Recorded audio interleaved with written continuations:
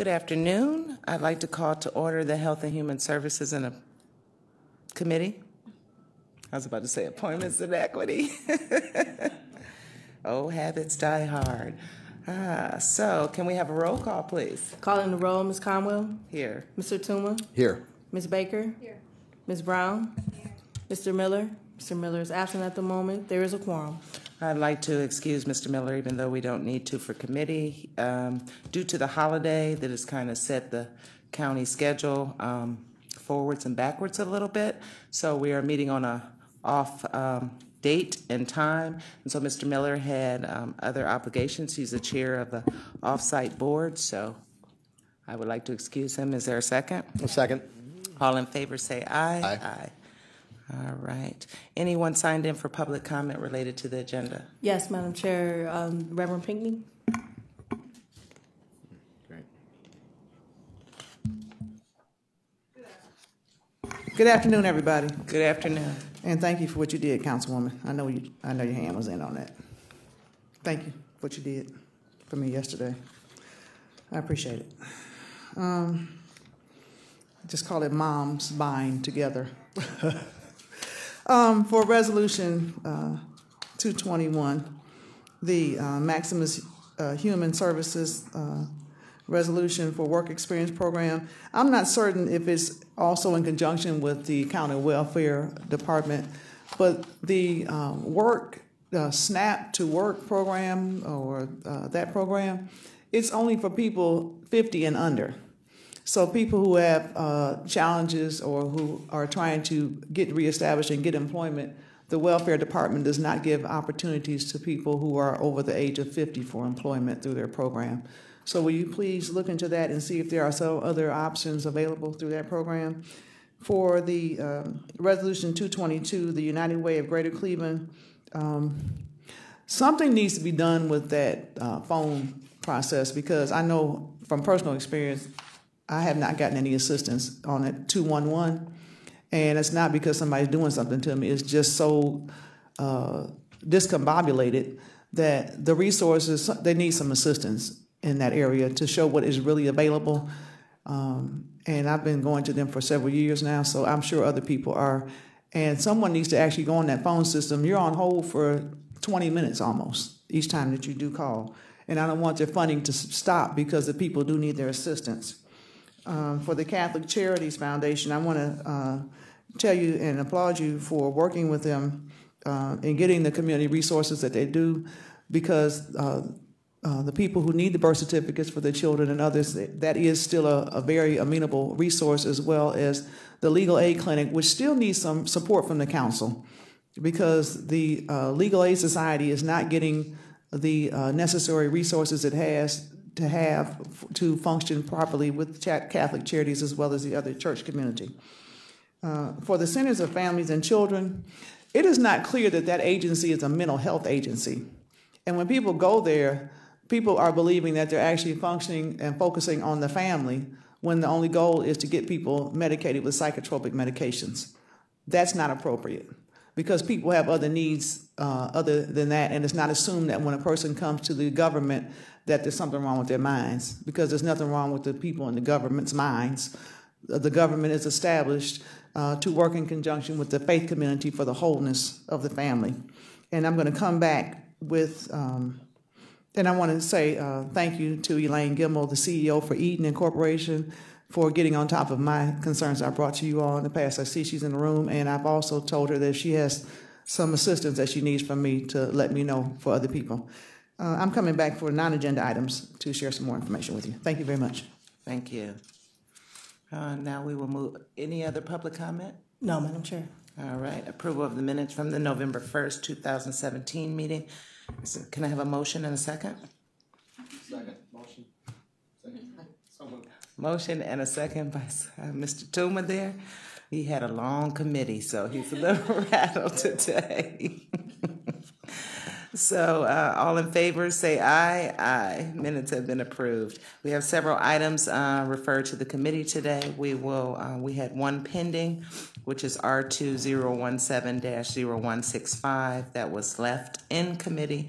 And so if, Madam Clerk, if you will read that into the record, please. Resolution number 2017-0165, authorizing an amendment to contract number CE 1700154 with Case Western Reserve University for fiscal agent services in connection with First Year Cleveland Initiative for the period 6/1/2016 to 4/30/2019 to expand the scope of services effective 4/1/2017 and for additional funds in the amount not to exceed $1,500,000. Thank you. Oh, look up. Good afternoon. Director Kerrigan and Matt Carroll. Good afternoon, Madam Chair, members of the committee. Ms. Kerrigan's here again today. She would be happy to answer any additional questions. I think the committee's received a little bit of extra information. We, at this point, would again be happy to go into any other detail that you would like. Okay, I only had one lingering question, and we have to do our due diligence at this committee or be given the information up front. So, Director, we had spoken on the phone in regards to, there's a lot of components to this infant mortality and a lot of questions because there's a lot of players to tackle this problem. So there's a component in regards to faith-based. And so I had a question in terms of how that is looked upon of working, and is it the best practice? The community deserves to know why we have all these intricate things going on. So Director Kerrigan gave me a long-winded answer, and so I said, I'll re-ask that and let her respond again. Thank you. Thank you, Madam Chairman, and to the rest of the council. Yes, faith-based, actually you're going to hear the governor speak next week on faith-based playing a key role in safe sleep. We talked last time that we lost 21 babies last year from preventable sleep-related deaths. We feel the faith-based can play a huge role in supporting the messages that we are giving our expected mothers and fathers during prenatal care and the birth about alone on the back in a crib, don't smoke. And what we're finding is out of those 21 deaths you heard about that we spoke and did a deep dive about a month ago, those were preventable, and each of those families were aware of the ABCDs, but they did not follow them. There is some literature and best practices around the country of having faith-based encourage and coordinate and align with the hospitals on that same message to change behavior because of the trusted relationship. So you will hear the governor come out next week applauding Cuyahoga County, who just kicked off 44 health faith-based ambassadors to support safe sleep and to shoot for the goal of having no baby die with preventable sleep-related death. So this is a best practice that has been used in Baltimore, Cradle, Cincinnati, and we're thrilled to partner with you of launching it just recently. Any questions for the committee in terms of that? Any other questions in terms of this piece of legislation?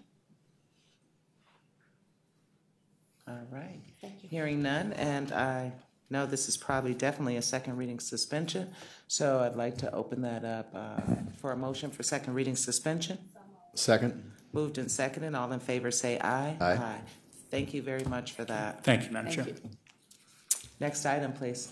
Resolution number 2017-0218, making an award on requisition number 40092 to Emerald Development and Economic Network in the amount not to exceed $716,955 for the Rapid Rehousing Program for homeless individuals and families. All right. Before you, good afternoon, Director Gillette.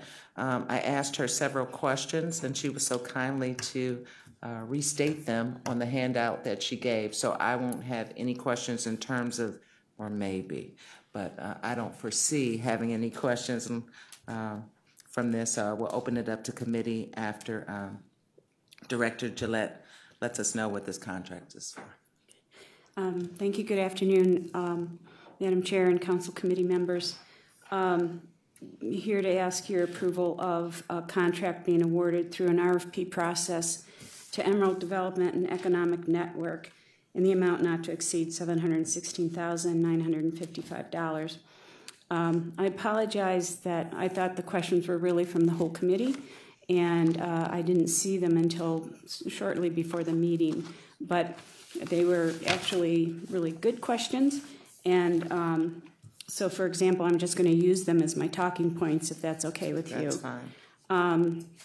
The rapid rehousing program served by this contract provides short-term rent subsidies for homeless families, youth, and single adults. This particular contract is, through this contract, all 3 subpopulations can be served, and the total contract amount is broken out between rent assistance to the households, support services, which includes case management while the household is receiving rapid rehousing, a small amount of money for HMIS because there's data entry requirements, and then less than 10% admin, which is allowed through the federal program.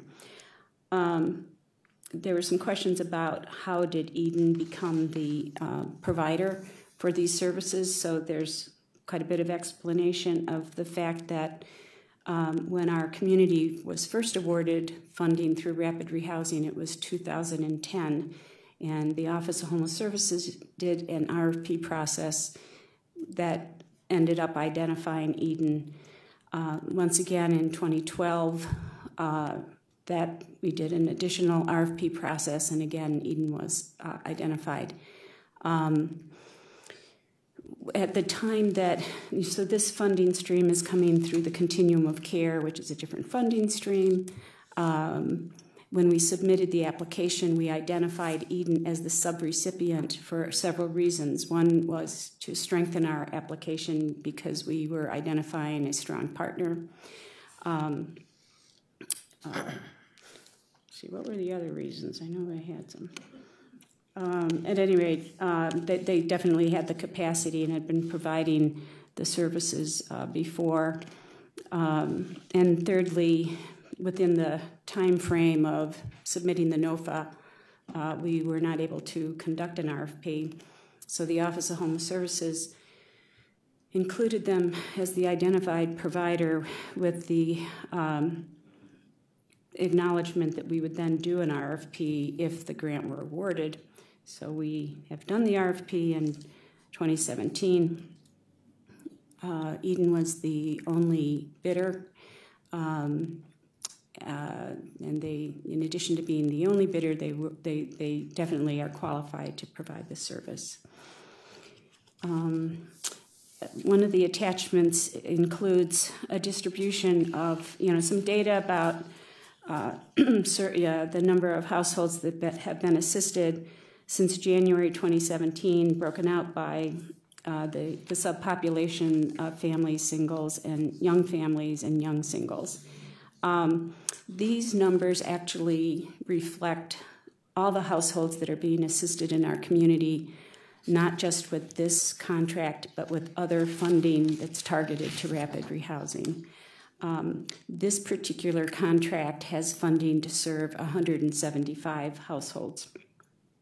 And I can ask Eden for an update on how many have been served to date through the previous contract.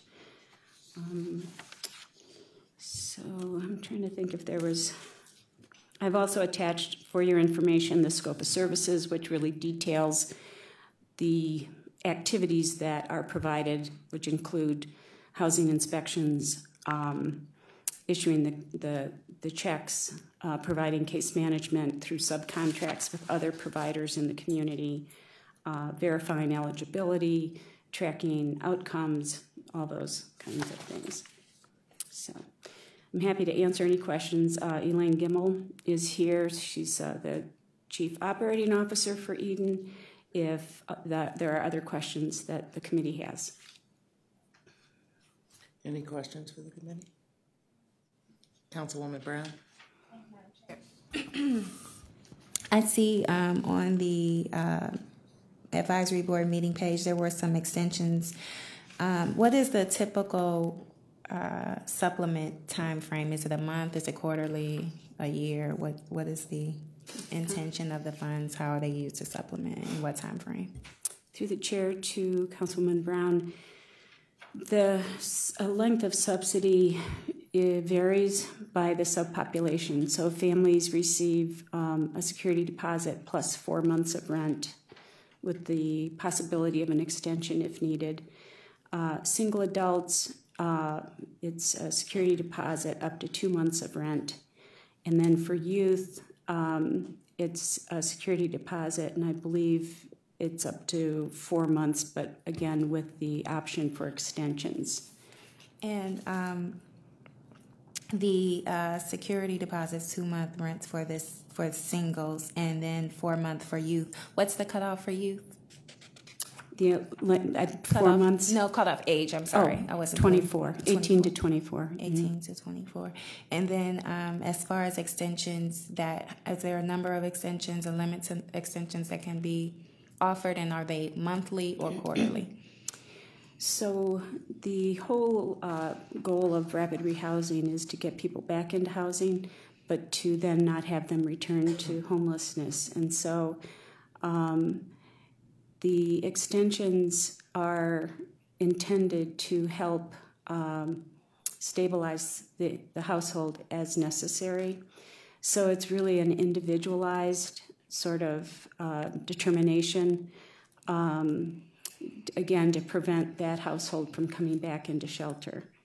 In general, if it appears that someone requires an extension and then may require further extension, then we begin to look for a permanent supportive housing subsidy, because that would indicate that like a short-term subsidy is not really going to solve this individual's, they're not going to be able to maintain. So then we would just use the rapid rehousing to bridge that household until we have, through other resources, a long-term subsidy. Okay. All right. Thank you. Councilwoman Baker. Thank you. Thank you for what you do. I guess I would ask that before the short-term rent subsidy begins, are they coming for the most part from a shelter, which is also short-term? Through the chair to Councilwoman Baker, yes, the eligibility for receiving rapid rehousing is that you are literally homeless. So that means you are residing in a shelter or in a place unfit for human habitation, in which case we would try to place you in a shelter while, getting rapid rehousing takes a minute or more. So, yes, it's targeted to literally homeless individuals and families. I may continue, and if I heard what you said, they are typically in those homes for families, for example. Was it 9 months? Let's see, families, 9 months of assistance. Is that what rapid housing, for the most part, is it an anticipation of 9 months, or is that's the longest extension? Oh, through the chair to Councilwoman Baker, at the bottom of the page, that is unusual. So that's the outlier. About 70% of the families that receive rapid rehousing are able to remain stable after 4 months of assistance. 4 months. So it's a best practice to utilize rapid rehousing as a resolution for homelessness. It's meeting homelessness with housing. And the research has shown that most people, if they are given the opportunity to get back into permanent housing quickly, have a greater likelihood of becoming stable and remaining stable, reconnecting with jobs and with the community. Right. So, that's the goal. So just to wrap up, so the 4 months on an average that a family would stay, what typically gets them back on track? Are there services offered to them during this time of, if it's any rehabilitation, if it's monetary, if it's job? What do we do within that 4 months? outside of offering them a safe place to live? So through the chair to Councilwoman Baker. So the family starts out in shelter, and the goal is that while they're in shelter, shelter case management staff are assisting them to get their IDs, to begin to look at, income options, how to sustain themselves, to verify that they can get a utility turned on in their name, looking at furniture options, so that when the family moves out of the shelter into their own unit in the community, they already have a start towards stability. At that point, the Rapid Rehousing program provides sort of a case management light approach, if you will, which is focused on connecting the family or the individual with the community resources. With although this probably started while they were in shelter, for example, what are the resources through JFS? Right. What are the job training or job placement that's available? What income benefits would they be available for? How do they get linked with the neighborhood collaborative? Those kinds of community resources that once you're in the community, that's, right, what we want to do. Okay. So that is really the goal. I know it was a wrap up, but I'm just interested. Once they move from the 4 month on the average in the rapid rehousing and they get into perhaps more permanent housing, is that the hopeful goal or end, or is there a continual progression that we typically see when that person starts at the shelter, goes to rapid, moves on to housing, probably some other type of subsidy housing, and then permanent housing, I guess? When do we see the progression of that person finally independent? Through the chair to Councilman Baker. So the really great thing about rapid rehousing is that it is permanent housing. So it's not a temporary housing. The lease is in the family's name. They don't move after 4 months. They assume the payment of the rent. They are essentially, permanently, stably housed. Okay, and so hopefully, they will never return to homeless services. Again, as with the youth, if a family is getting to the 3rd month, the 4th month, and appears to not have the income, not generating the income to assume payment of the rent, then our system has what we call progressive engagement, which means that, again, the family doesn't move, but we look to change the subsidy source to another funding stream, and extend their rapid rehousing.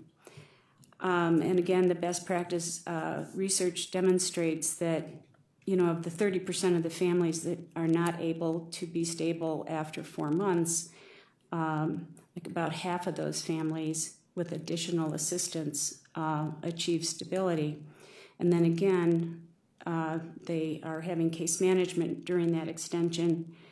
And if it appears that, in fact, the family will need a permanent subsidy, then we look to identifying a source for a permanent subsidy.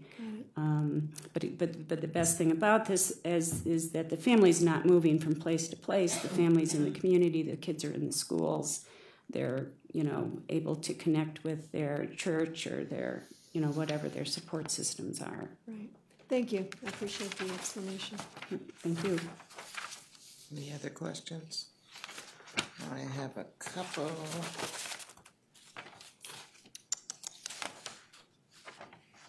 All right. When asked how many times is a home inspection done? Yes. You stated properties must be inspected prior to approving for the unit for the rapid rehousing subsidy. So I'm just wondering, if we're subsidizing for 4 months, are we still in the process of inspection of those properties, even though the subsidy has stopped? To the chair, the inspection is done annually, if you will, so it would be when a family moves in. It would not be re-inspected during the time they're in the unit unless they were in that unit for a year, Okay. and then it would be re-inspected. Or if the tenant has a complaint and calls Eden and asks them to come out to do an inspection if they feel that the unit is not being maintained. And these are physical inspections that are done by They're Eden trained staff?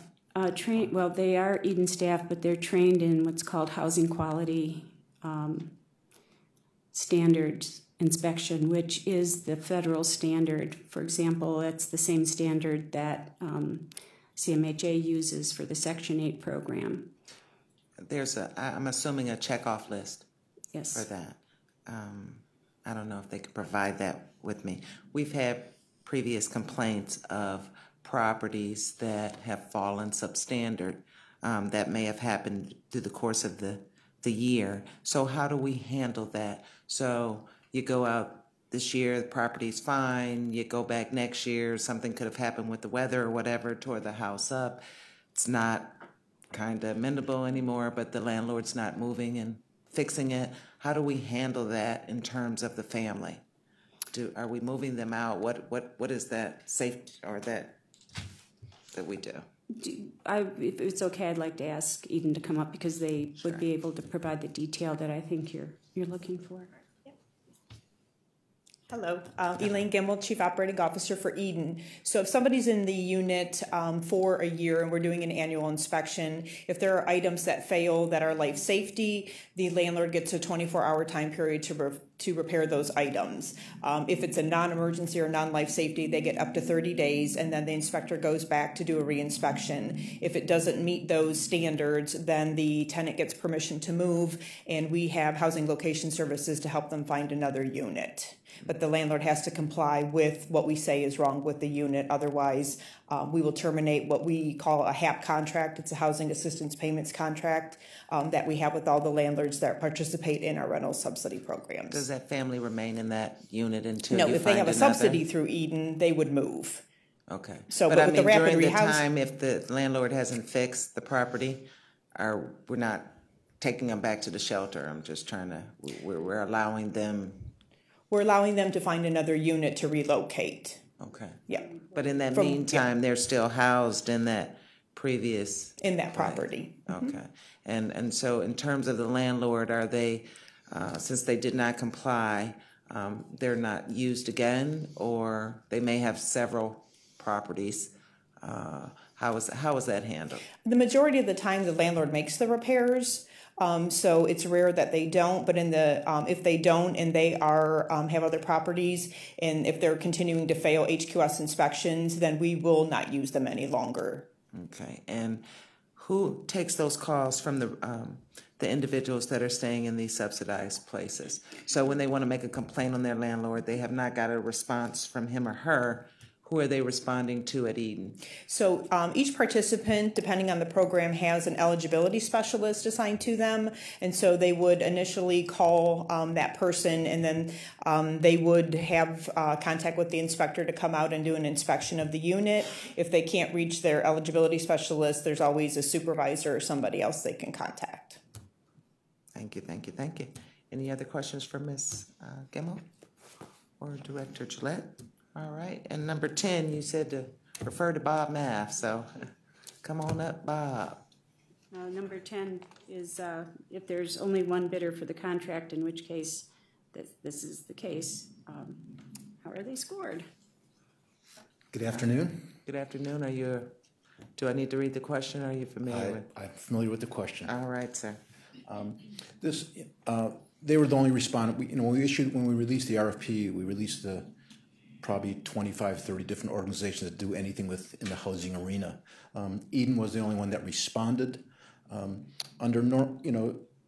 They crafted their response is very well crafted.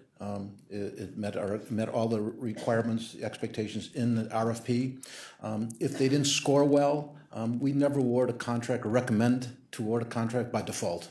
Okay. It's not the first time that there have been situations in the past where we've issued RFPs. We've gotten either one or two responses, or sometimes multiple responses, but none of the respondents really, we felt comfortable making that recommendation. So what we've done in those situations like that, we've reissued the RFP.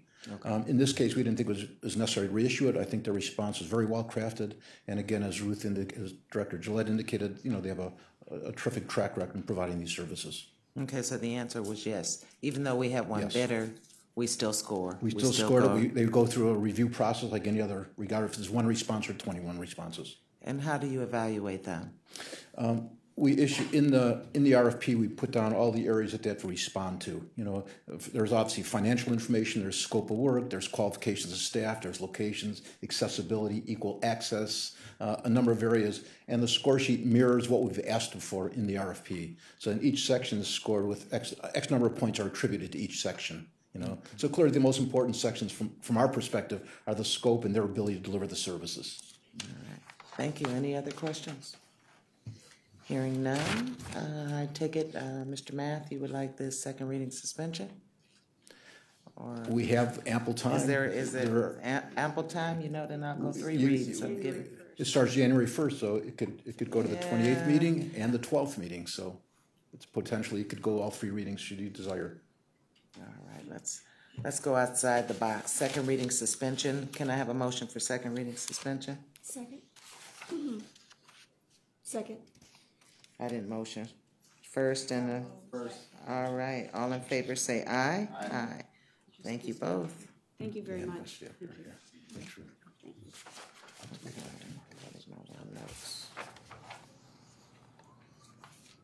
If you could read the next item, Madam Clerk, into the record. Resolution number 2017-0221, authorizing an amendment to contract number CE 1500310 with Maximus Human Services for the Work Experience Program for work required public assistance recipients. Good afternoon, David Merriman, Assistant Director of Health and Human Services, and I'm joined by Bob Math from our Contract Administration and Performance Unit. I think the next 5 items are from the Division of Job and Family Services, and so I'm figuring that Bob and I will stay up here for all 5. Bob has much of the detail, but I thought I would introduce the item to start and be happy to take any questions. The first item, Maximus Human Services. This is a contract that we've had and was bid in 2015 for services that began in 2016, were provided through 2017, and we're going to be extending it for additional year, and the additional amounts presented here. Maximus is a provider that manages our work experience program, or WEP as we like to refer to it. WEP is one of the core services that are provided to assistance of cash and food assistance, and it places those individuals in work environments. The individuals do not get paid in doing the activity while they're at the work environment. Their time does count towards their receiving of assistance. And there are a number of specifics as to how many hours a person spends there. Much of that is based upon what assistance they receive. And but suffice to say, this is a service that is valuable for us. It has a significant presence in our community, in that many of the individuals that receive cash and food assistance are placed in area businesses and nonprofits. They're there working alongside paid employees, doing the core functions of those agencies and businesses, and so they have both the ability to gain their benefits and retain their benefits, as well as support those organizations.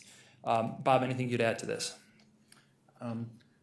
Basically, the purpose of this program, or the Work Experience Program, we've been operating Work Experience Program for probably 15 years now, and we competitively procure it every several years.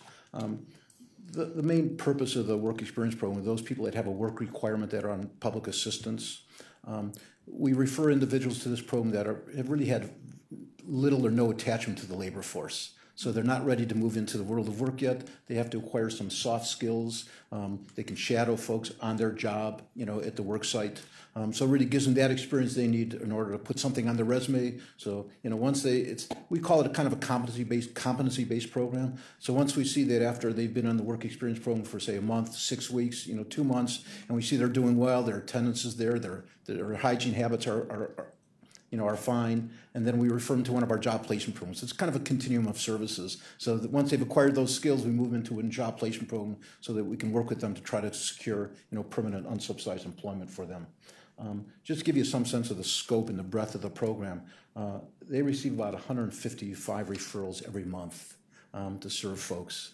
In the community, we have about 1,000 slots to place individuals. It represents about 400 different work sites. So the work sites, as Mr. Merriman indicated, are in government, nonprofit organizations. Some for the folks on cash could be in private companies, where there's a potential, to hire.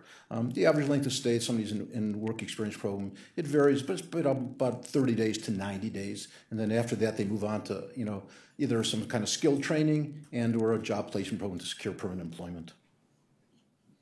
So is this the same as when the individual that's on assistance needs to work out in the community?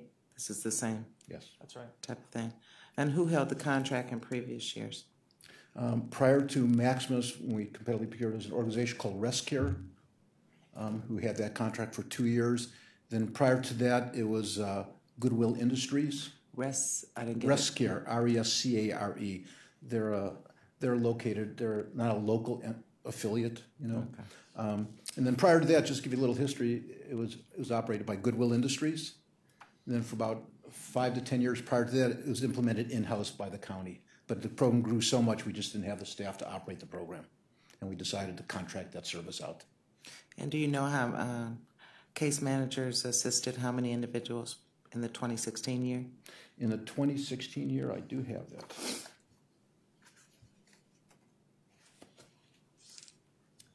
And these questions were sent before to, not kind of sure who to send things to anymore over there right now, but I sent it to Director Nichols. That's great. Oh, okay. By all I sent means. it to the right person. In 2016, they served close to 1,500 participants. Okay. How many received employment, or since you stated it's kind of like a how many were referred to job placement programs and retained out of that 1,500? Are we tracking that? Are we following, they're in this program, the but then they get the soft skills and they go to the job placement program. Are we tracking how many successful individuals we have? Well, clearly, Madam Chair, it's not Maxim's responsibility just to provide the work experience. Once they move from the work experience to some, another program, that's one of the challenges we have as an organization, to kind of track them across different programs. And we're working on some kind of integrated case management system to be able to track that. Maxim's responsibility is to provide the work experience. Once they achieve some competency, they inform their, the individual's worker, and the worker then makes another appropriate assignment. So to your point, it's a fair question. We don't have only anecdotally, we don't have the specific numbers of individuals. We're not there yet. So are we asking when we go out to bid that they provide the county with this information, who was successful and all that, so we can internally utilize it? Yeah, when next we go to bid, that's one of the key factors we'll be including in our contracts, is how many individuals received employment, how many individuals received a wage advancement or got an education or training credential. To Bob's point, unfortunately, this is we're at a point in a transition between data systems. I think we've talked about this on a few occasions, but we moved our Medicaid programs to the state's new Ohio Benefit Worker Portal system. That transition began in 2014, continued through 15, wrapped up last year in 2016. Unfortunately, the cash and the food assistance program continue to be managed out of the legacy system. It's called CRISI, and that's nearly a 30-year-old DOS-based COBOL system. it was not designed to make the reports that you're looking for. It's more designed to track whether or not a person is doing the requisite activities to be able to be entitled to benefits. And so, we all recognize, as Bob stated, the need to probably collect better data. Our hope is that the OBWP system will do that. We haven't seen the mock-up yet for how that system will, in fact, collect that data. The state is in a pilot phase where they're beginning to test that the new system with these programs, and we expect the transition to be completed next year. And so hopefully next year we'll have a better data system, we'll have better data, and we be in a position to really answer questions like that. And why was there a difference of $2,648.96 from the previous contract? Kind of dropped, I believe. Madam Chair, I think there were some carryover dollars from the previous year that were unspent, so we just moved them into the new year. One thing I'd like to add, I think it's also very relevant, that I think in terms of our contracting, I think in some respects we're kind of on the cutting edge, where this contract is a combination of cost reimbursement and performance-based, where actually some performance is linked to payments. Okay. So if they don't achieve certain benchmarks, and in the work experience program, the benchmark is that, because we have this mandated federal requirement that a certain number of individuals, 50% of our folks on the cash assistance have to meet their required number of hours. One of the benchmarks in their contract that's linked to actual payment is that 65% of the people that go to the WEP program have to meet or exceed the number of hours they're required to participate. If they don't, then there's a payment that they don't receive. So we don't want to put them at financial risk, but at the same token, we need, there are payments linked to certain benchmarks, and we think it's kind of unique. It's one of our contracts that's somewhat unique. I think looking at some of the background information, it was about they were on average 70%. This organization. That's correct. And so that was one of my questions, and I'm glad you answered. How can the performance benchmarks and performance outcomes be improved? And that's one that may have slipped by me. That is, this one particular one was a performance based. Yes. Okay. Any questions? One. Councilwoman Baker?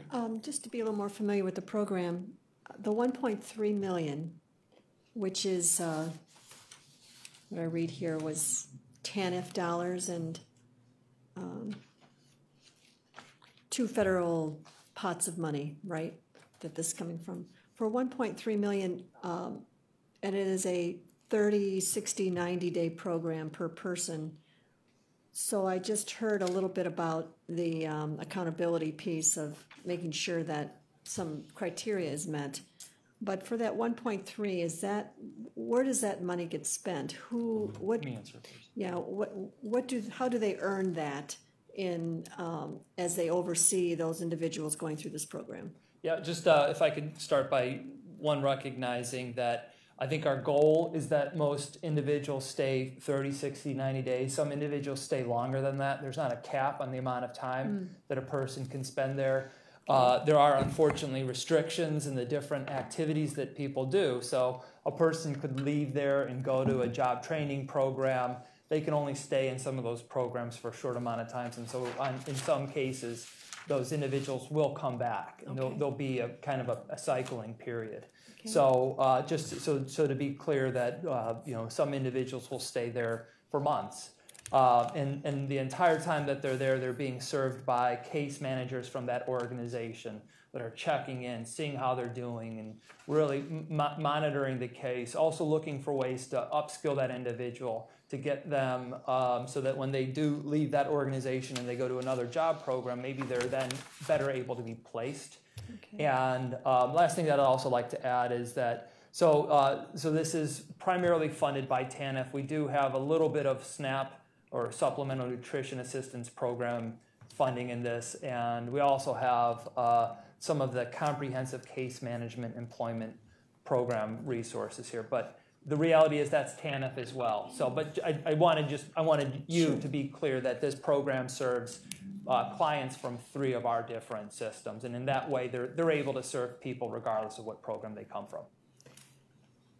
Just as a follow-up, how many do you have go through this system, would you say, in a year's time? Like in 2018, the added funding for $1.3 million, how many will you serve that contain that 1.3 million or dollars that are, what type of volume are we looking at here? They receive about 150 referrals a month. You know, 150 now at any given time, there's probably 200 to 225 folks that are active, so that they have to work with on a continual basis. So, you know, the 1.3 million is primarily all staffing.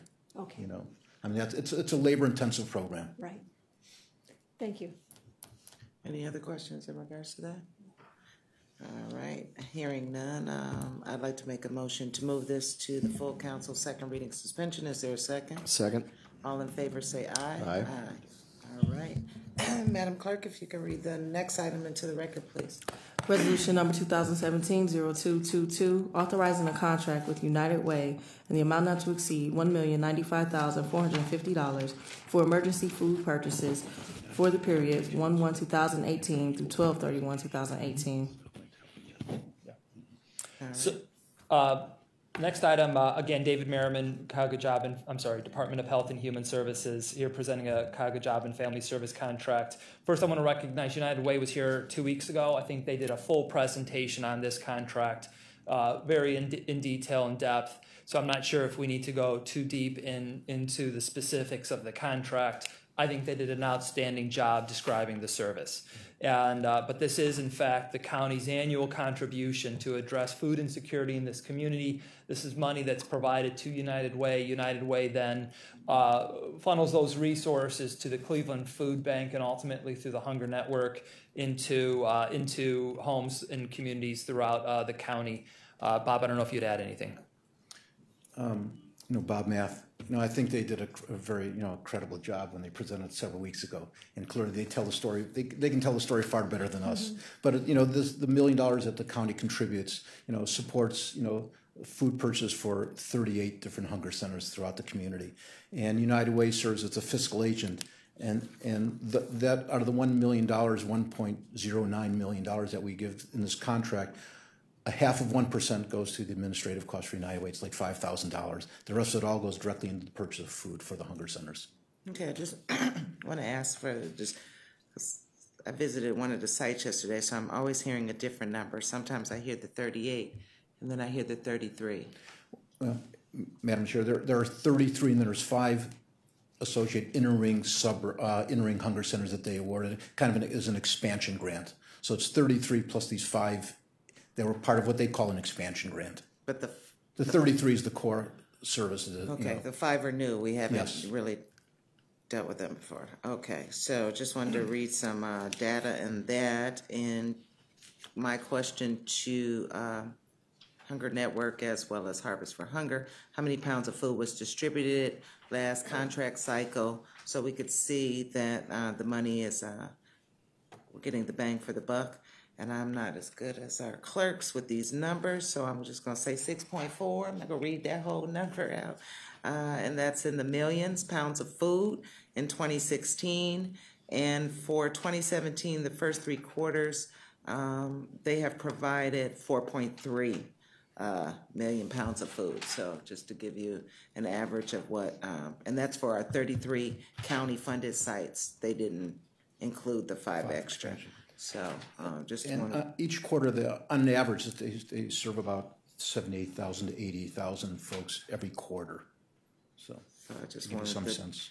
The committee to know that that team of United Way, Hunger Network, and Cleveland Food Bank has really done a great job extending and leveraging the funds, and they have not increased since we took office. So maybe I need to look at that next year, because going out to the sites, I do see the need, but we're doing a great job with what we have right now. So any other further questions in regards to this contract?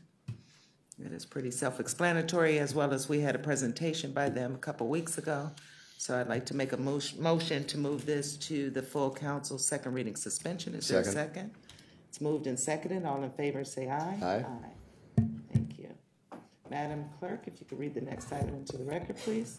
Resolution number 2017-0223, authorizing an amendment to contract number CE 1500128 with Catholic Charities Corporation for Ohio Works First and Disability Financial Assistance recipients to extend the time period to 12/31/2018 and for additional funds in the amount not to exceed $1,147,083.97.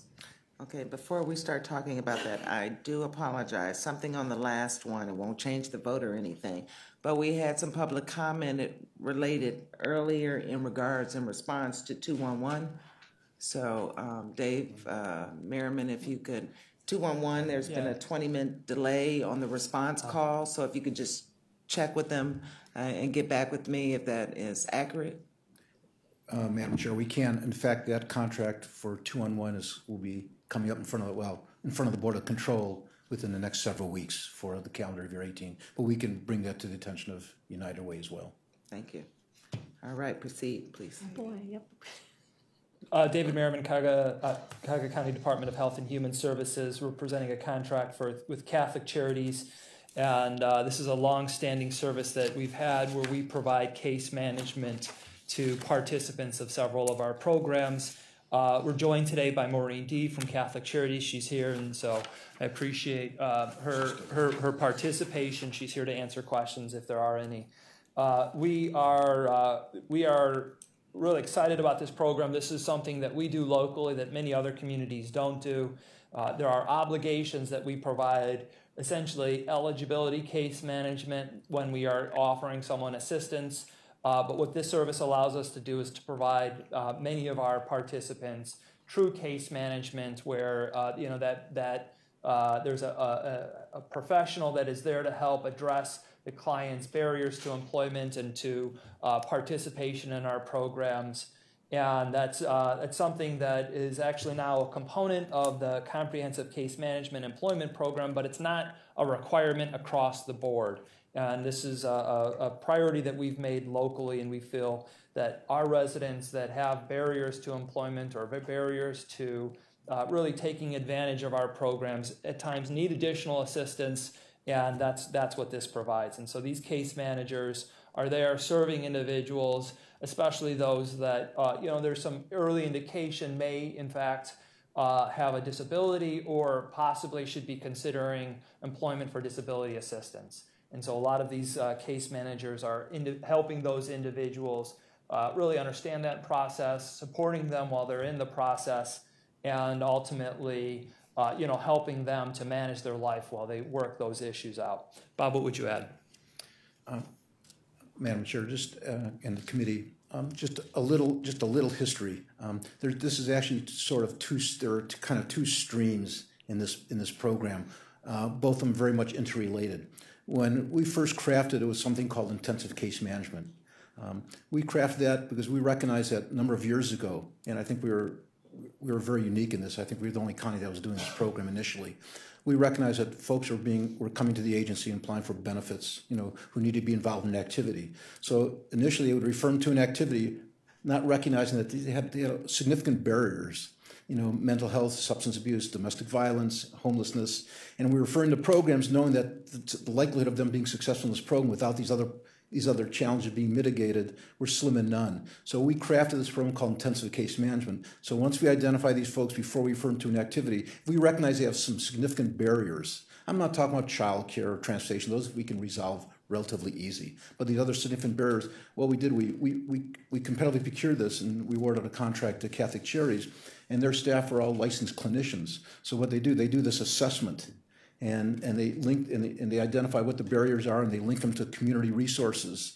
And then once those that are applying for SSI, that process is a very lengthy process. They help navigate that system on behalf of the individual. So what happens is they get involved, and once they either resolve the issue or mitigate them, and then they go back and they refer the person back to their specialist here at the county, and then they'll refer them to an appropriate program. But if we refer them without dealing with these issues, there's no success. So that's how it was crafted. Then when the Comprehensive Case Management Employment Program was launched in 2016, one of the requirements of that program that was mandated by the state is we had to provide these folks long-term case management. So we thought it was just logical that we extend the contract with Catholic Charities, amend that with CCMEP dollars, and let them continue to do this case management because they already had a relationship with many of the customers, and they could stay involved with the with these folks through the CCMEP program. So that's kind of how these two systems kind of merge and the similarities. Okay. All right. I'd like to welcome Maureen D. for coming out this afternoon. I'm going to open it up for questions for the committee. Hearing none. Bob, you answered my first question. My second one, just basically a statement. I visited this intensive case management system in the past. Can you remind me what the procedure is for the clients that are still in the system? It was years ago that I went. Or is it designed for new client caseloads only? So it depends on a couple conditions, and so I should recognize that the Comprehensive Case Management Employment Program that Bob referenced, or CCMEP as it's commonly referred to, is for cash assistant recipients that are 18 to 24. That program can serve someone that's younger than 18, but the case management component is really targeted to individuals that are parents as opposed to children. And so once an individual comes into CCMEP and they're, again, 18 to 24 and they're on cash assistance, that the case management stays with them. In fact, it stays with them beyond the period that they're even eligible for services. It continues to track and follow up with them even if they leave the program because they get a job. And so in that way, there's a little bit more of a tail or an extension on the contract. For individuals that are not 18 to 24 or are not in that CCMEP program, this is principally providing case management while they are a client. And I don't know if anything else should add on that. Just to give you some kind of breadth of the program, for the intensive case management, those individuals are identified initially with some significant barriers. They get about 15 referrals a month. And again, these are all licensed clinicians that work with these folks, or licensed social workers.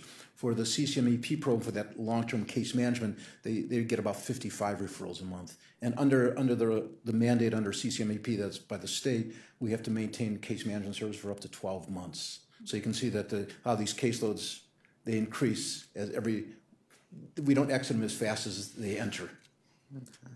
And do they utilize the back area, the workforce component, Dress for Success, and all that you've implemented in the? Yes, they do. They are the case managers that are located there, and so as you look at the legislative agenda in front of you today, Maximus is sitting in half of the cubicles, Catholic Charities is sitting in the other half, and they're basically looking across the partition at each other, serving the same clients frequently, supporting each other, and really supporting a more integrated focus. They also are able to refer clients to Ohio Means Jobs, which is located in that building, in that same center. And so they are in fact working together. And it's something that we think can continue to grow and improve, and we'll be talking in 2018 about some other enhancements in that service.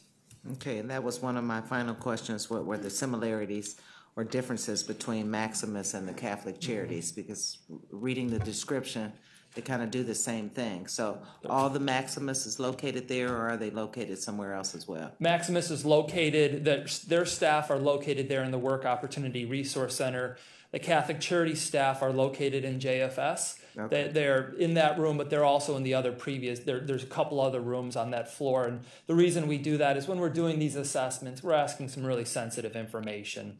We want to give that social worker or that counselor time to close the door and really ask a client about, if they've checked a box that says they've had family violence, tell us more about that. So not every component of the Catholic Charities work occurs in the Work Opportunity Resource Center cubes, but they all occur in that wing of the building, and they're all using services together. Okay, and can you explain this, like a general question, I guess, overall the contracts, explain what the county's oversight is for these independent organizations that receive these type of contracts? Now, I know with these two, they're right there, but if you could answer that. Madam Chair, with all our contracts, we have a fairly robust monitoring and evaluation system in place. Every one of our contracts is required to provide monthly reports to us, as well as quarterly reports, as well as year-end reports. In addition to that, we send our staff out and we do observations. We want to see what we're getting. We also do case file reviews once or twice during the year where we take a statistically significant sample of the files and review them to make sure. So if they're supposed to have an assessment tool involved, they have to have a resume in there. We make sure that everything's been done. It's in the file. So we have it, and then we follow up with with correspondence to the provider, make them aware of. These are our partners, so we want them to do well, but we want to make sure that they're in compliance with the contract. But more importantly, we want to make sure they're providing quality services. So when we observe them and we do the case file review, it's really looking at quality. That's the most important aspect for us. Any other questions from committee? All right. This is one that's been extended as well, so I suppose you would like second reading suspension? Madam Chair, on all of these, we do have time if you want to have them heard 3 times. It's something for, we can handle 3 readings, but your call. All right, I'd like to make a motion to move our 2017-0223, second reading suspension to the full council. Is there a second? Second. All in favor say aye. Aye. Thank you. Madam Clerk, read the next item into the record, please. Resolution number 2017-0224, authorizing an amendment to contract number CE 1600090 with the Centers for Families and Children to extend the time period to 12/31/2018 and for additional funds in the amount not to exceed $1,122,454.58. David Merriman, Department of Health and Human Services.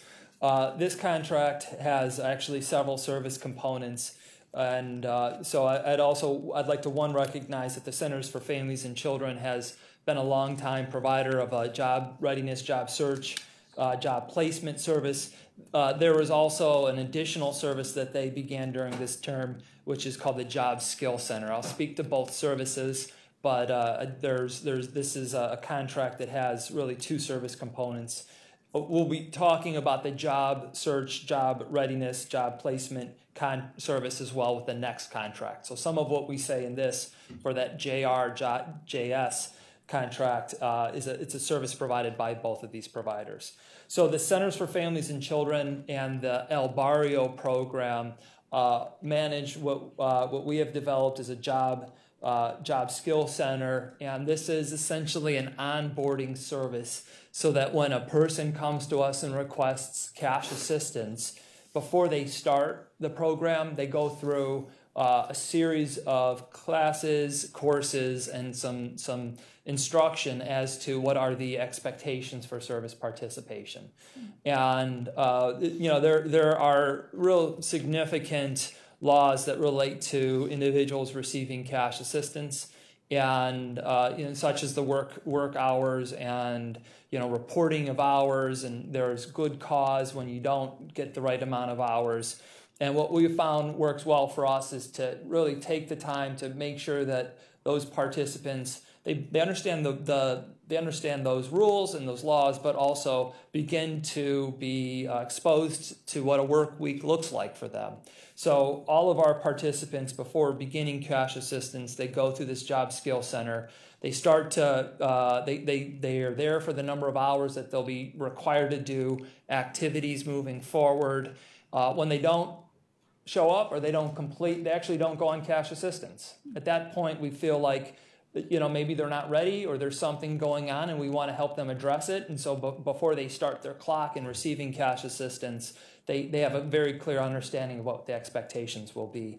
The other thing that happens is when they start with the centers or El Barrio, they begin to actually be exposed to work opportunities. There's other job placement and other services available. And so, and sometimes people will start with a benefits application, and then a job offer will come through, and they don't in fact need the benefits. So they may drop out voluntarily. All of our participants, before going on to cash assistance, start in this program. They're referred there. And so after they've completed this orientation, they then come back to Job and Family Service. We develop a plan with them. It's essentially a case plan to get them employment. And some of the individuals may get referred back to the centers because we want them, really as Bob had talked about with the work experience program, if it looks like they have past work experience, if it looks like they have the skills or the education, they may need help just finding a job. So they may get referred back to the centers, and the centers they operate essentially a series of training programs that can help expose a person to another career, could give them specific training, and then they place them. Or there may be someone that may not have worked, but they're a high school graduate. They don't have any real clear barriers to employment. They may go straight from the job skill program to the El Barrios or the center's job readiness, job search program. Let me say just a few more things about the job readiness, job search program. The centers work with a number of local businesses, CVS, Starbucks.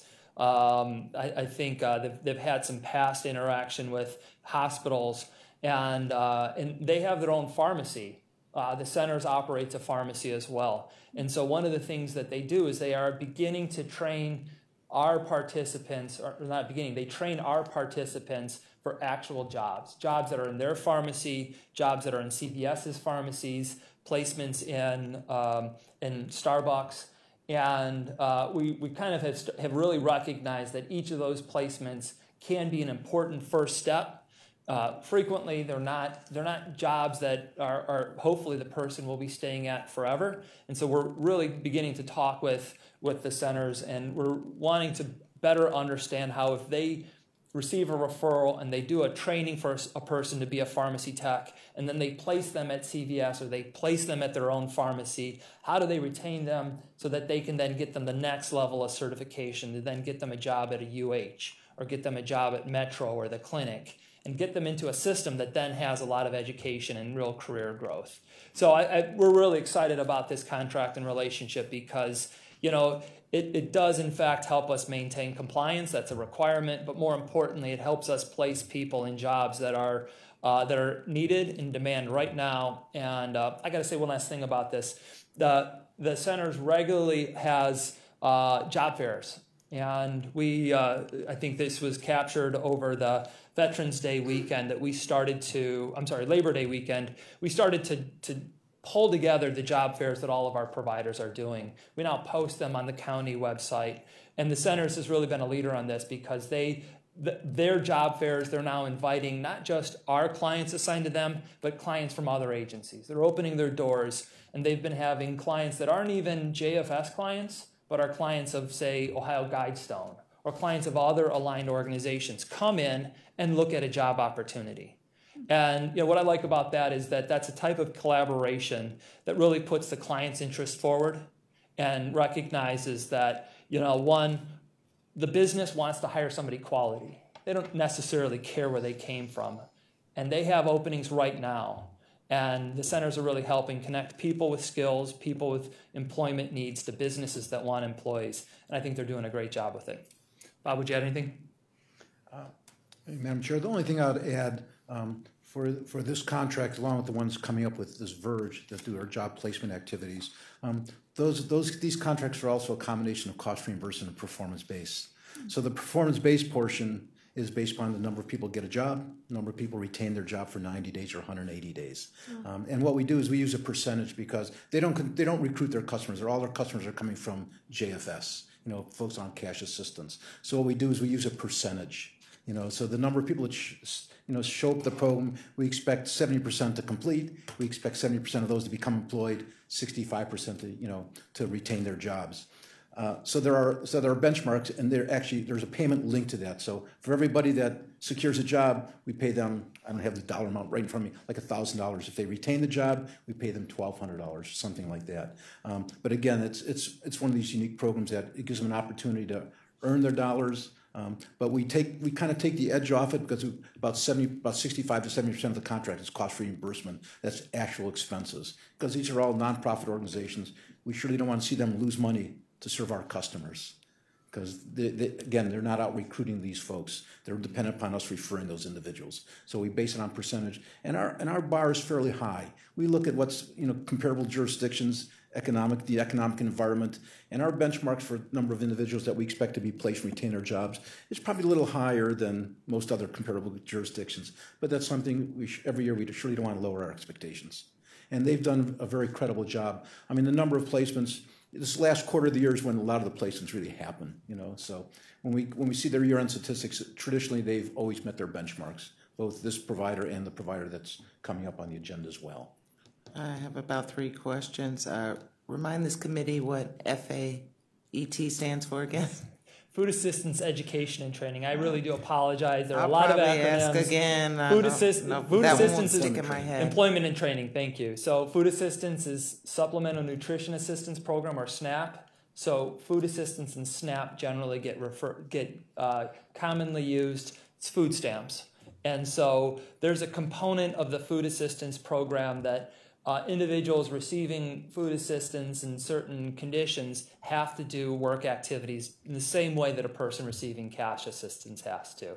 And unfortunately, there are many more individuals that receive that assistance, that receive food assistance than cash assistance, and the dollars are significantly less to support those food assistance individuals. And so we try to leverage contracts. We bring services together, and these providers can only serve the people that are eligible for the service, but we hope that by bringing together the food assistance and the TANF programs and having them in a contract, you can support enough of the organization that hopefully they can serve more of the food assistance people, although there's not nearly the same amount of resources. Okay, this contract was funded in 2016, $525,000, 2017, $561 and some change, and in 2018, a big jump to $1.1 million. Why the difference in funding amounts? And how many are served in each contract year? And if you don't have that data, you can get back to me. But why the difference in funding amounts for these? And excuse me, Madam Chair, initially these are 2 separate contracts. And then this last year, we merged 2 of them. See, in the past, we've probably, by merging the 2, there was one for the Job Skills Center that we started in mid-year because the state mandated that for us to provide that service. So that was like, a $750,000 contract. And then their job placement contract was, another $500,000, $700,000. When we amended it, we decided because the activities were so similar, we decided to merge them into 2. So that's the jump. But when we merged them, we probably saved $750,000 in TANF dollars that we could use for other programs. And in terms of the numbers in the last 12 months, they've served about 400 referrals that have come into door. Okay. Just to give you some sense of the numbers. And what set the centers apart from other vendors? This was one of those that there was about 4 or 5 vendors. So were the scores, and also my second part of that question, were the scores different on each bidding session? So I think it was about 5 different organizations that bid for this contract. The centers won, but so I'm just wondering, when that bidding process happens, are we scoring them by different teams? Or Madam Chair, the way we do our review process, I think we really do our due diligence. These RFPs initially were issued for the 2016 program year, so this is a second amendment. When we receive responses, we have multiple. Each review team has roughly about 4 reviewers, and there's a team lead. But then what I also do is I have multiple teams reading the same proposals. So when everything's all said and done, we have a lot of folks reading them. We score them, then we take a look at the scores, then we rank them. Okay. And these were, at one point, just to give you a little history, at one point we had probably 11 providers providing the same service. But because as the numbers of folks that had a work requirement, as that number reduced, we surely didn't need as many providers. And these were the top 2 scored providers when we issued that RFP 2 years ago. Okay. Any other questions? Chair, I do. Councilwoman Baker. I know that I'm maybe asking something that was in 0223, but there's a common thread through all of these, so I'll just ask. The barriers that we talk about, what needs to be overcome before we can get someone really into the track of job placement and getting the quality of life that we all want them to have. Is what would you say is probably your most common, maybe not your top barrier, because it could be mental illness or drug addiction or different things like that. But I guess when we talk about higher education and higher skills and getting people into a job that could be sustainable for them, how many do you have that we need to finish high school? How many do we have that need that GED requirement that really stops them in their tracks, even though they may have everything else going for them? You know, through the chair, you know, Councilwoman Baker, about 15, the national statistics say about 15 to 20% of folks on cash assistance have mental health issues or alcohol or other drug issues. 15. You know, we've seen a little lower percentage here in Cuyahoga County, but that's what kind of the national standards, you know, the measurements indicate. Of the folks that come, about 40% lack a high school degree or GED. Okay. So that clearly, it's a, you know, it precludes them from participating in a lot of training programs, because a lot of training programs require a high school degree, a GED, or being able to demonstrate you can read at the 8th grade reading level. Right. So there's struggles. So those are, you know, those are probably the two most, you know, for folks on cash assistance, we deal with a lot of younger, single-headed households, females, who've had little work history at all. You know, so those are the candidates that, as we talked about earlier, we'd refer to the work experience program. They haven't had any attachment to the labor force. They really haven't developed that work ethic yet. So those are probably the most significant barriers that we've seen. Yeah, let me just add to that. So we know that for the Food Assistance Program, or SNAP, of 18 to 60-year-olds, approximately 55,000 out of 100 or so thousand don't have a GED. A little more than half of the Food Assistance Program. Now that program goes, that's probably a larger age range than Bob's referring to. I think cash assistance is much more focused on young families, frankly, because Ohio limits the number of months a family can get nationally. A family can get cash assistance for 60 months. Ohio's made the decision that families can only get it for 36 months unless there's a hardship. So we have restricted beyond the federal requirement, and as a result, families tend to exhaust their benefits younger. For food assistance, that restriction does not exist. And in fact, as people age, they don't have the same amount of requirements on them. So probably there are more people on food stamps that don't have a GED and are probably going to continue to stay on food assistance for the remainder of their life. But you know, so of 109,000, 55,000 don't have a GED, 53,000 say that they do. But I think it's important to recognize as a barrier, even though a person may have a GED or a high school diploma, they may lack the literacy skills or the numeracy skills to actually be in a quality job, in a job that pays a livable wage. And so I'd have to say the true answer to this question, I don't know that there's a top barrier. I think it's really the interplay of barriers that's really significant. It is the mental health and substance abuse, but a lot of it is the literacy, the numeracy, the lack of education. And that's really where we're going, especially with our relationship with the libraries moving forward. Right. Thank you for that, if I may. It would just seem to me that, you know, there are certain barriers that people can overcome, but when it comes to their education and their GED, they're stopped right at the door. And even if they have that GED but don't have the skills, at least they have the GED to open that door to hopefully give them the resources they need to move further. But I guess I would ask, you know, is there an emphasis on that 40%, I think I heard, or maybe even as high as 55% program of what we're doing to help those achieve, which could be a long-term, you don't get a GED overnight. Right. To sustain those that are in need of trying to achieve it. Yeah, it's a tough situation. First, I should recognize the state has recently changed policies.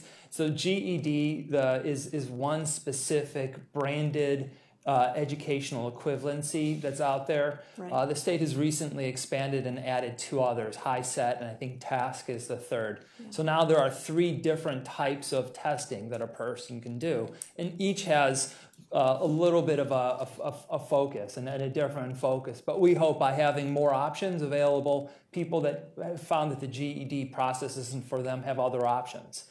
And so I first would say that, and I really hope that that change will help more people in Ohio get through the high school equivalency process and complete their test. So I have to just admit this, and so a person coming in to receive cash assistance and needing a GED can't go and just take GED classes and have that meet their hours. I see. Are the other two programs you mentioned from the state, do employers recognize that? And does that open the door to higher level skill training? So, you know, I think they're new. I think the change has occurred really in the past month. So I'm not sure that they would recognize the names right now, but really the person's issued a high school equivalency certificate. Okay. So it may not say GED on it, but we'll say it's endorsed by the Board of Regents or the Ohio Department of Education. I forget which. Good. And but you know, so but I also have to admit that we continue to make this a policy issue for Cuyahoga County. And we keep telling the state, if you want us to help more people get a GED, then you should count the GED as the activity they have to do for benefits. Because right now, as it stands, a person coming in that doesn't have a GED and doesn't look like they have the work skills to go and get a good job, right, we send them to WEP. And they have to do that work experience program, even though we know we want them to get a GED. Now, we'll refer them for a GED, and they can get some makeup hours to that. Principally, they meet their hours through that work experience program. Nice. And we keep saying to the state, why don't you just make GED the program, the only program? Let's double down on that and make that a priority. Right. I like that. I agree. Thank you. On that point, the county offers these three types of testing? So the county does not. The county is not one of the providers. I'm going to use some acronyms here. I apologize. But the Adult Basic Education and Literacy our ABLE program has recently changed its brand, if you will, in the state. It's now called Aspire. So the state dropped the term ABLE and is now called Aspire. And the state has 4 Aspire providers in Cuyahoga County. They are Tri-C, Polaris, Seeds of Literacy, and Parma ABLE. Well, and the reality is Parma ABLE is actually the county library system. Cuyahoga County Library System is the fiscal agent for that organization and really has integrated it in. So it really is the county library, Tri-C, Seeds of Literacy, and Polaris. They're the providers. They offer free testing preparation services throughout Cuyahoga County. The county library has really focused its relationship on the city of Cleveland, and so they have a strong relationship with Felton Thomas and the Cleveland Public Library, and they provide quite a few courses throughout the city. They also then have relationships with nonprofits throughout. All of those providers do. And so services are being provided throughout the county for free. There is a cost for the test, but there are also scholarships that help reduce that cost. And forgot to ask earlier, RFP formal. I could have asked in any of the contracts, but please remind me what the RFP formal is. So all of these were formal RFPs. We issued an RFP, and these were all competitively bid. Okay, I'd never seen that word formal put behind the RFP. There's an informal RFP process for contracts less than $25,000. You can seek 3 quotes and move to the Board of Control. But for something over $25,000, we issue an RFP, we post it, we give a deadline unless we request an RFP exemption. All right. Any other further questions from the committee for this contract? All right. Hearing none, I'd like to make a motion to move this to the full council. Second reading suspension. Is there a second? All in favor say aye. Aye. Madam Clerk, if you can read the last one into the record, please. Resolution number 2017-0225, authorizing an amendment to contract number CE 160091-01 with Verge Incorporated for job readiness, job search, job placement, and job retention services for Ohio Works First cash assistance and food stamp recipients for the period 7/1/2016 to 12/31/2017 to extend the time period to 12/31/2018 and for additional funds in the amount not to exceed $700,000. David Merriman, Department of Health and Human Services. This is the same service that we talked about in the above item. This is the job readiness, job search. Verge has different relationships with different employers, and so they may not have the same relationship with CVS or Starbucks, but they may have a relationship with area restaurants and retail establishments and other businesses. This was competitively procured on the same timeline, and as Bob referenced, this was one of the top 2 scorers. I think with the exception of the Job Skills Center, everything else that we said about the above item, you could say about this in terms of the process and the way that they help people address their barriers and get them placed. Same thing can also be said of the performance-based contracting being used in addition to the standard contracting structure. Is this the same as El Barrio? This is not. This used to be referred to as L&E and Associates. This is a completely separate provider. Okay, I only have one question, and it's kind of tied into the previous contract, 0224. During the combat for Verge and I guess it was with the Centers for Families and Children, that one when it had four or five going for the bidding process. The just didn't understand something. The IG ethics registration boxes under the CPVF, it's kind of like the breakdown of the contracts. All of them were marked okay, but this particular one was marked no. So just wanted to understand what that difference was. Yeah, so I do know that this is a registered vendor. Bob, I don't know if you know kind of what the IG status was. I don't. We wouldn't have probably gotten to this step if this point. This is the second year of this contract. So when we initially recommended them and they were awarded a contract, all those, the Inspector General's registration all had to be in place. So maybe on the original tab sheet, maybe they didn't go back and And that was for the last contract, but they're doing similar things, right? Yes. Yes. Okay. So, any other questions in regards to that? Just trying to see. Councilwoman Brown? So is Verge, you said it was formerly known as L&E? L&E, it's the letters L, N, and E. That's I think the initials of who was a proprietor of the business at the time. They've incorporated as a nonprofit. It's Lisa Evans. Okay, and now it's Verge. That's correct. Okay, so you indicated we kind of did reference the previous contract. How long have we been with Verge? Is this new as of this particular agreement? Through the chair, Councilwoman Brown, this is the first amendment of this contract. So this is the second year. When L&E was doing business with us, there was 1 year we didn't contract them. We went through a competitive procurement process, and there were other entities that came with a more compelling response. When they bid on this last RFP, they they crafted a good response. They had a good track record, and we recommended them to kind of get back in the fold and do bid and work with us. Their performance measures traditionally have been extremely high. Okay, thank you. Thanks, Madam Chair. No further questions concerning this legislation. I'd like to make a motion to move this to the full council. Second reading suspension. Is there a second? Second. Moved and seconded. All in favor say aye. Aye. All right. Thank you, gentlemen. A lot of legislation. And you said, Mr. Maff, we have what coming our way? HHS committee? You said there was a contract coming. There will be one for DCFS for out-of-home care and boarding care contracts. Okay. Department of Senior Adult Services. You got to say all that again. Madam Chair, we have several large contracts that are expected to come before you soon. One is with under Division of Children and Family Services, our out-of-home care contracts, which is really the backbone of DCFS. It's all the residential and foster care. It's a $40 million allocation. Then we also have one coming forward with our Department of Senior Adult Services for options for independent living, which is several millions of dollars.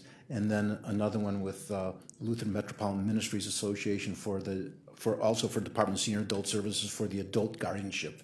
So those will all be coming from in front of you very soon, as well as some additional contracts from the Office of Homeless Services that I think you're aware of. Okay. Get ready, committee. So you need those passed out before the end of the year? Yes. All right, sir. And they've all been, they're in the queue. We've allowed ample time. Unfortunately, there are a couple delays, that prevent us, that we're hoping to introduce them to council in the next 2 meetings. Whether we'll get the third reading is be tough. Give you just an example with the board and care contracts. It's a master contract, so there's 40 some odd providers. So if 2 providers are delinquent in terms of sending their signed contract back, it holds up. We were ready to present that about 3 weeks ago. There are 2 providers that were just delinquent they're signing the contract and sending it back, so it literally delayed the whole process. But everything's been in the queue and just waiting to move forward with it. Thank you. Miscellaneous business, I would like to mention St. Paul AME Distribution Center for Food is a new location assisting with need. It is out at 4118 Brookside Avenue. It's the Puritas area, Councilman Miller's area. And we have a site visit planned Friday at 1:15 if you'd like to join. Any other public comment related to agenda? Yes, Reverend Pinky Butts.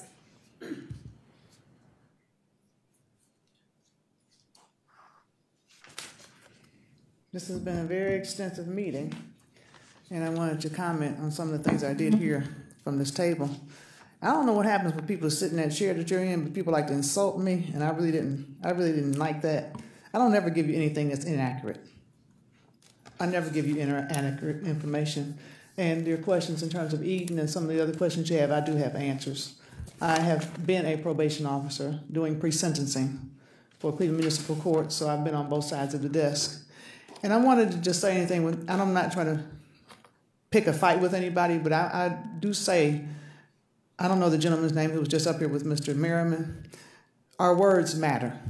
And to assume that people who are unemployed have competency issues, that needs to be corrected, please.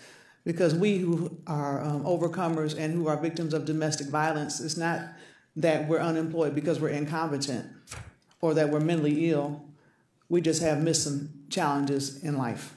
And I would like for you to even take time, sir, meaning no disrespect to you, but I would like for you to just consider your words, because it's not a matter of competence and incompetence all the time. And I did want to let you know that the Centers for Family and Children does not do what you said, and you may want to look in your books at that, because they don't even offer those options. When you go there, they send you straight to the mental health piece. They don't do anything for you other than that.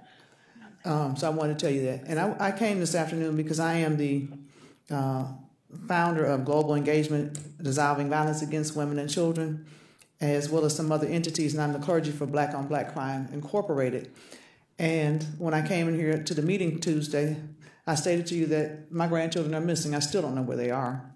I've seen pictures, but I don't know where my grandchildren are, and I filed for custody of them on July the 7th of this year, and I'm very bothered by that. And I've been trying to reach, Madam Chairperson, I've been trying to reach Director Weiskittle from the Department of Children and Family Services, who will not return one call to me and will not meet with me. And many things have happened since then. Cases have been opened and involved, and the Department of Children and Family Services had caseworkers and Cleveland law enforcement officers actually say for me not to know where my grandchildren are. After asking me to take care of them. And then told me that they didn't care if my daughter was homeless the rest of her life, they would never give me anything for those babies. And I don't know where they are to this day. And I speak as a woman, a mom, a grandmother, an individual who has been fighting for my rights in my life, all of it. And I think that's very insulting, and it's very horrible to do that to those babies, for the person who's been taking care of them ever since they've been born and helping my daughter. And Chairwoman and council members, I'll come before you today because domestic violence is very, very real. And I don't know if you know the impact of what you do through Health and Human Services, but I'm still experiencing some of the effect of it. And I ask you to have your people who come to these desks to speak with me. They won't return my calls. David Merriman, Cynthia Weiskittle, nobody returns any of my calls. And then when you come here and you get these presentations, you're not getting accurate information. Even when the CEO from Eden was here, that wasn't fully accurate information. And people need to talk. We need to communicate with one another. When I'm willing to come forth, because you have billions of dollars spent on, if you see something, say something. If you're being abused, tell. And when I do, then I'm portrayed as a liar. But I operate on both sides of the desk.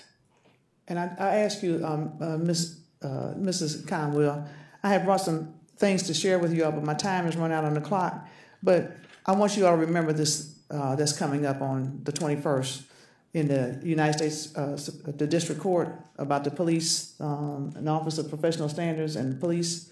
Because as you address Health and Human Services affairs, that's impacted by that. I fell through the cracks as a result of reporting domestic violence, lost my job and everything, and it's not because I'm incompetent or I'm mentally ill. And I do have opportunities available. Can you give a copy of that to the clerk? So sure, I'm going to give it to you. circulate? And I also have opportunities available, sir, through what I do. I'm a licensed ordained pastor as well as other things, an entrepreneur. I would be glad to work with you and help you get people some help. Thank you so much, and God bless you. You're welcome. Just a final statement before we adjourn. My intentions is never to harm, only to help. So if I hear something in public comment, and I know the directors are here, I try to restate that so it can be addressed and answered, or the information can be found, because we are all very busy, and so I try to utilize time management and get it right then and there so it can be answered instead of having to go back to my computer and retype something. So my apologies if it was misunderstood, but that's kind of how I roll and I do things. Any other comments from the committee?